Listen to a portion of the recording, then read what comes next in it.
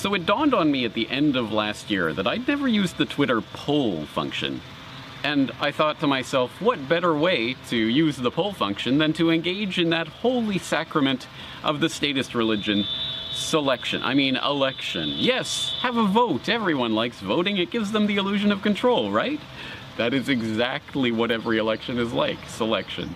They cloak themselves in whatever cloak looks good to the public, and then they uncloak themselves after they get into power. It happens again and again and again and again and again. From Syriza in Greece to everyone else, they all betray whoever voted them into power for whatever transitory reasons. That was the point. And so I'm glad that this selection became a dumpster fire of sorts, because that's exactly what it was intended to do. That's what all selections are intended to do. Remember, the real power is not in voting harder. The real power is in taking matters into your own hand, deciding what you will do each and every day. You vote every single day with how you choose to spend your time, what you spend your money on, who you befriend and who you shun. All of that is your vote that you make every day.